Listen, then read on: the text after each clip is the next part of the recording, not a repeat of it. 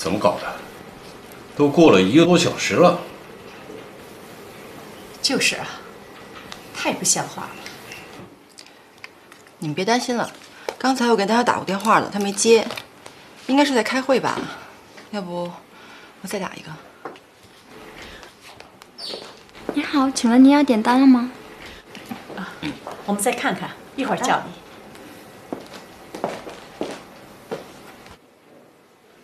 哎，丹乔，我们人都到齐了，你们人呢？哎，宁小姐，不好意思，赵总现在还在开会，他嘱咐我来告诉你一声，他今天日程安排的太满了，要一直开会到晚上，所以估计是不能来和你们吃饭了。可我们早已经说好了呀。实在不好意思，我们赵总真的太忙了。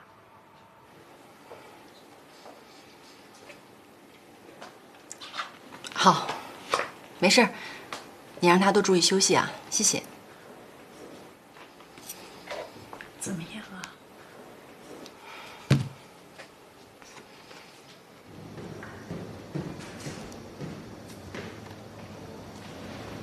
哎，老婆，你下来了。你中午想吃什么？我出去给你买回来。啊，好吧，那你帮我在街尾带着份臊子面回来吧。得嘞，我现在给你买去啊。等我啊。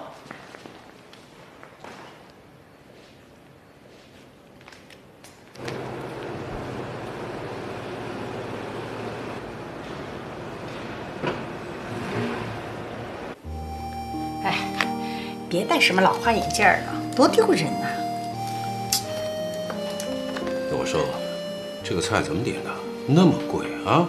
哎，你看，这个清蒸桂鱼要888，可真是桂鱼了啊！少见多怪，这哪是平时菜场里买的菜啊？都坐过飞机的。那得给他报一下机票。我来看。哎呀，这个菜单没几页啊，怎么点？你看，量又那么少，价格还不便宜，贵。该怎么点就怎么点。你看，这个海参不错，显档次，就这个。你要喝海参啊？哼，我看你呀，喝海带汤算了。我说你们行了没有？一会儿我来点，你们别说了行吗？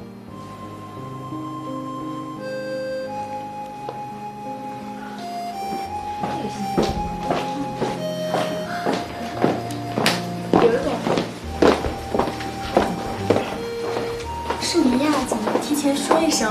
我一号给人家安排一个豪华包间呀。坐哪儿都一样，就按我平时喜欢的那几样上来吧。好的。对不起啊，我刚才临时有个会，所以来晚了。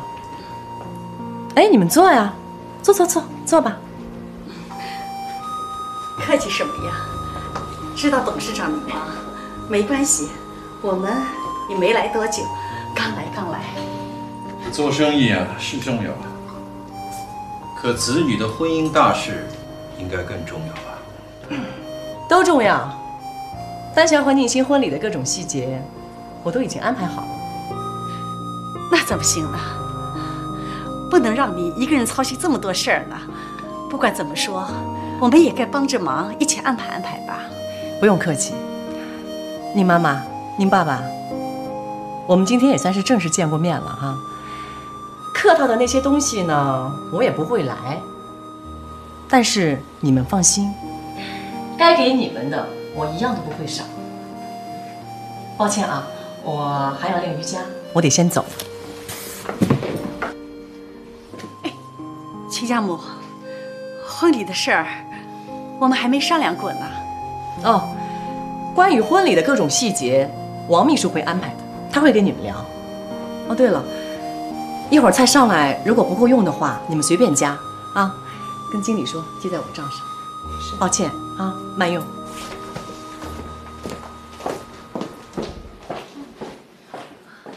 这做人也太没礼貌了，把我们叫过来，什么事儿也不说，自己走了，把我们当什么呀？爸，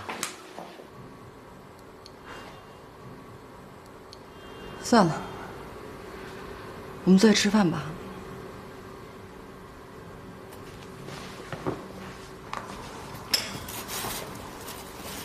服务服务员，上菜。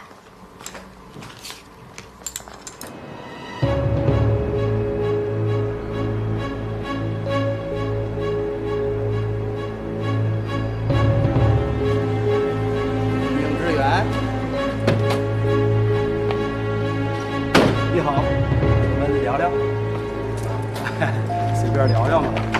我就给打！往死里打！干啥？死呀！干啥？快！干啥？死呀！干啥？快！快上车！上车！快上车！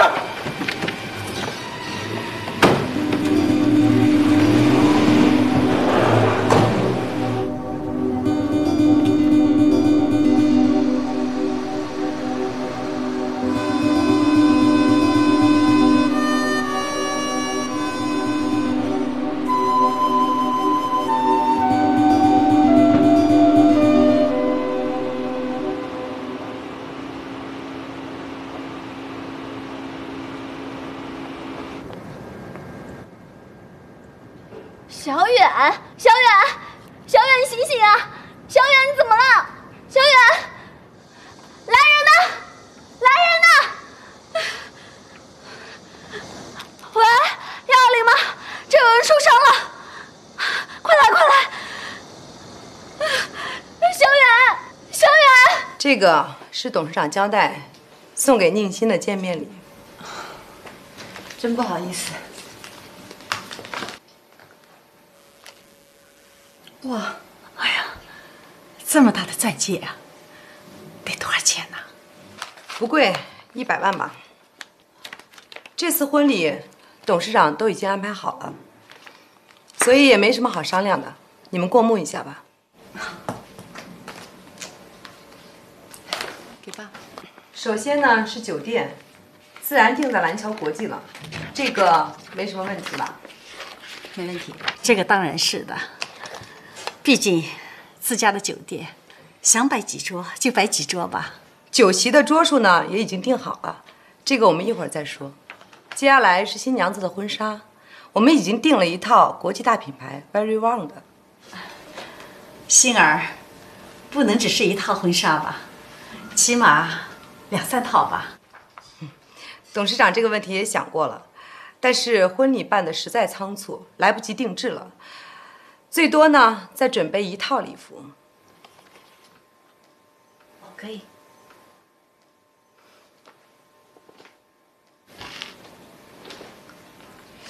哎，这个喜糖怎么全都是巧克力呀？我怎么没听说过？喜糖呢太俗气了，巧克力高雅一点。这个巧克力呢虽然不是最出名的，但是巧克力中的劳斯莱斯。很多好莱坞的明星都在用这个品牌。什么劳斯莱斯啊？就是啊，我只知道雀巢、什么德芙、菲罗丽什么的，这个我真没听说过。妈，这个巧克力我是吃过的，很有名的，而且它可以做特别定制款。这样吧，我让丹乔做一个婚礼特制款，这总行了吧？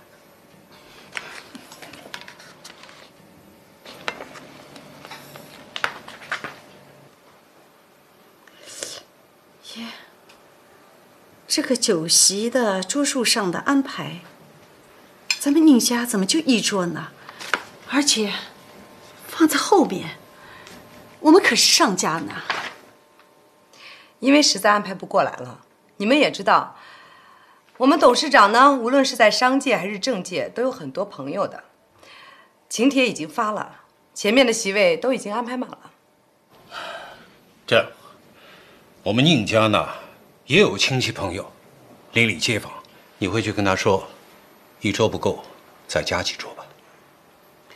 就是啊，我们宁家也是有头有脸的人，就这么1桌，我们可不敢啊。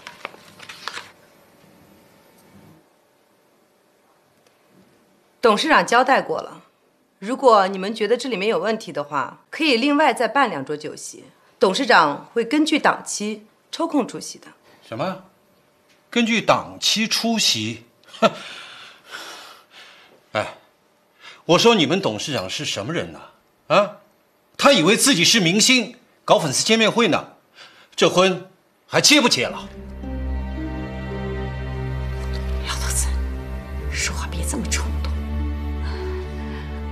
我说秘书同志啊，这样，你看行不行？咱们呢，各自让一步，你们给我们再补2桌，行吗？不好意思，这件事情呢，没得商量。王秘书，我觉得你的态度应该改一改。我可是马上就要进门的，你在我面前耍威风，对你没有好处。宁小姐，我也不想为难您和您的家人，但是这些呢，都是董事长安排的。如果你觉得有什么问题的话呢，可以去找董事长商量。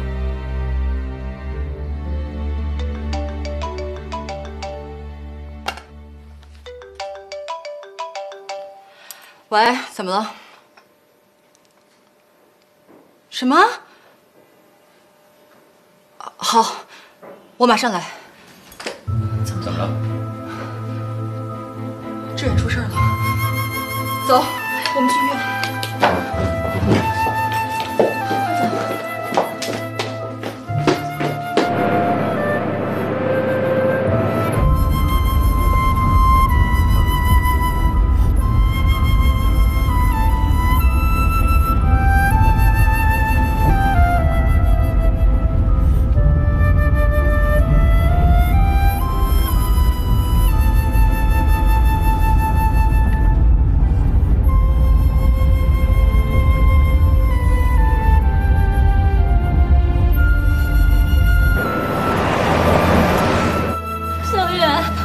一定会没事的。小心点，慢点。志远，专属在外面等。小德，志远怎么了？志远，他在抢救呢。怎么样啊？怎么了？都怪我不该让他出去啊！他来的时候已经失去意识了。啊？怎么会这样呢？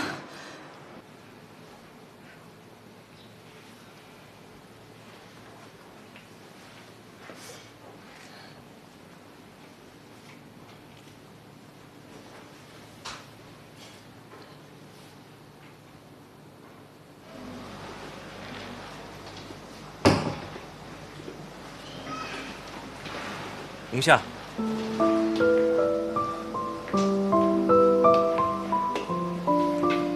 我接到你姐的电话，马上就赶过来了。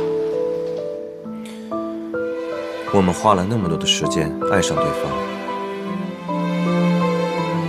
但是却不能在一起。就算没有结果，我们之间也不代表没意义吧？就当是你的一段旅程，我还是希望你把它当成一件美好的事情。等你回忆起它的时候，你可以照顾自己，独立的生存，不再是那个吃着饭团、一脸无助的小女孩。我希望秦昊是能给你幸福的男人。也许在另一个时空，我们会有美满的结局。我会默默地祝福你。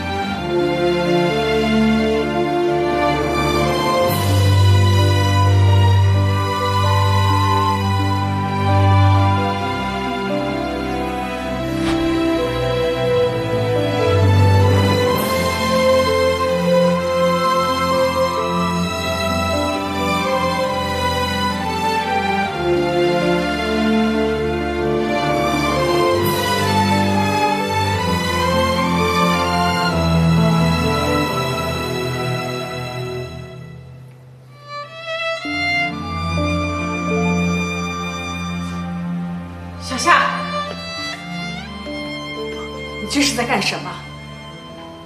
他是你未来的姐夫啊，你怎么可以手拉着手呢？你对得起你姐姐吗？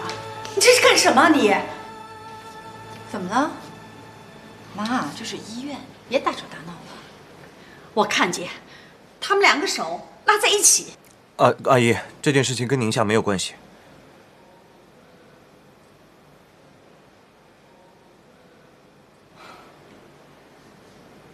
小夏，你先回去。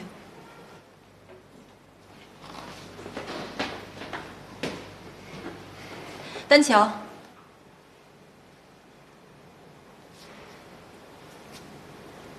我知道你只是安慰小夏，我相信你。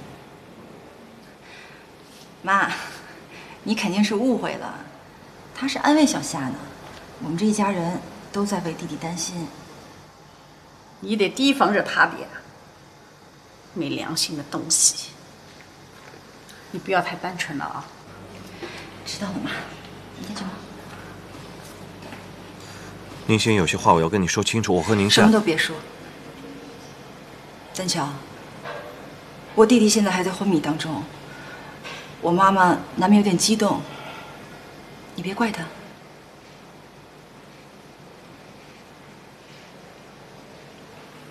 情况就是这样，是吧？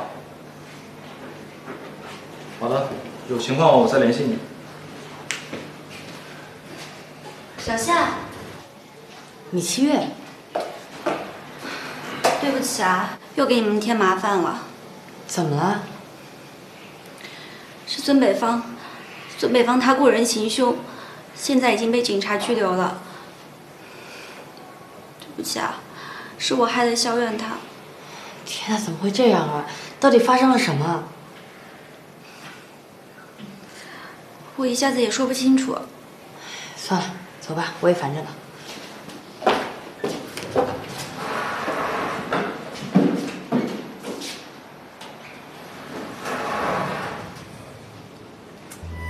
哎呀，小夏，你别喝了。哎呀，你别喝了，我错了还不行吗？行了行了，你别管我了。哎，你跟志远什么情况？其实我早就对小远动心了，从策划订婚仪式开始，我就发现自己特别依赖他。他跟孙北方不一样，表面上好像对我挺不耐烦的，但是啊，实际上什么都迁就我。我以前那些男朋友吧，也挺迁就我的，但是我知道那是因为我家有钱。他们都说跟我结了婚可以少奋斗20年呢，这些我都知道。可是小远不一样，他是真的对我好。米小姐，我想你是误会了。志远对你好是因为性格使然，因为他很善良，乐于助人，不是你想的那种情感。他是对你同情，而且他真的很爱小德，所以你要搞清楚状况，离他们远远的。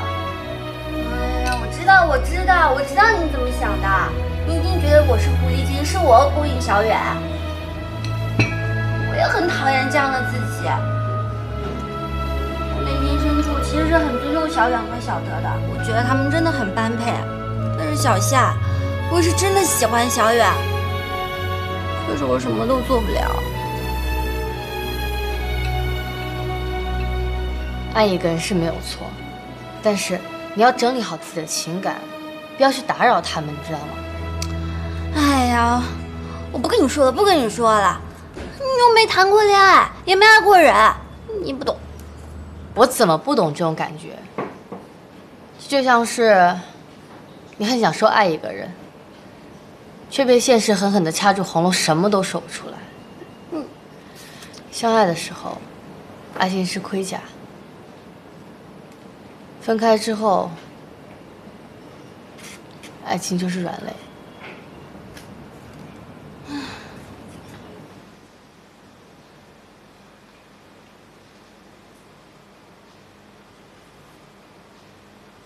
明天给志远安排了单独病房。谢谢你，丹乔。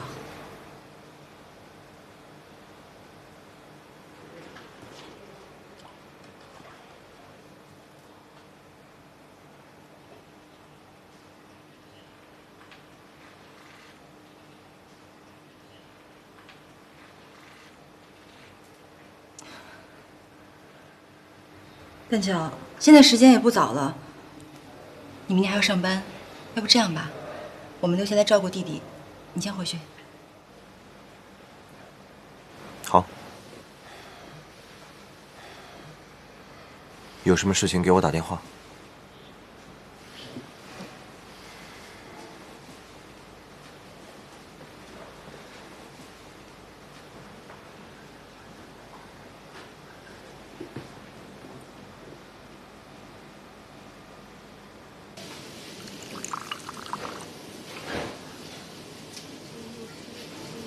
小仙儿，你别喝了。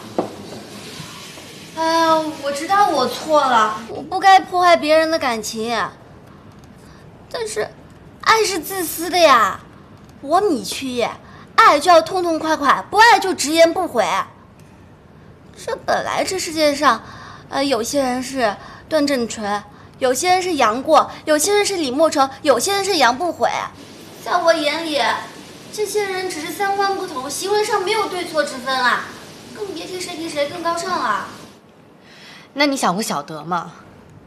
他做错什么了？小夏，这都什么年代了，感情还分对错啊？在我眼里，这不被爱的才是第三者。爱一个人是没有对错，但是要负责任吧。可是我明明喜欢小远，却要装作不喜欢，难道这就是负责任吗？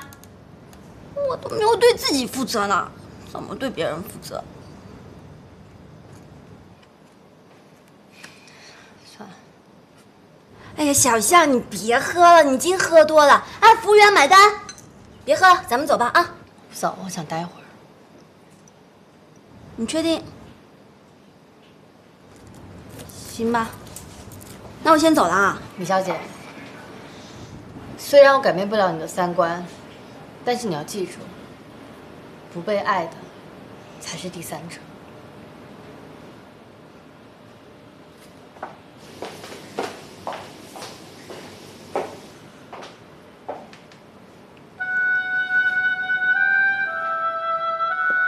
树洞先生，米七月凶悍的人生观，我无法模仿。大多时间，我们只能靠着没心没肺向前跑，你说是吗？我们曾站在同一个岔路口徘徊，感情里，米七月是猎人，我只能苟活。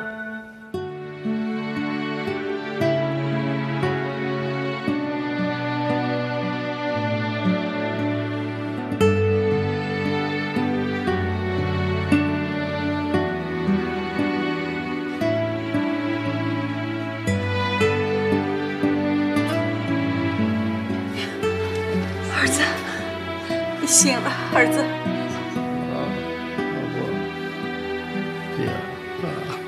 臭小子，你想吓死妈妈呀！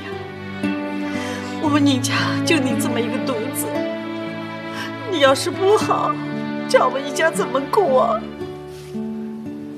妈，弟弟这不是醒了吗？就别伤心了啊。爷，醒了就好，醒了就好。没事，老婆。老公，我就知道你会没事的。老婆，你都怀孕了，我还让你担心，我不是一个好老公。没有，你好好休息，别说了，我们在这儿都陪着你呢。睡就不大。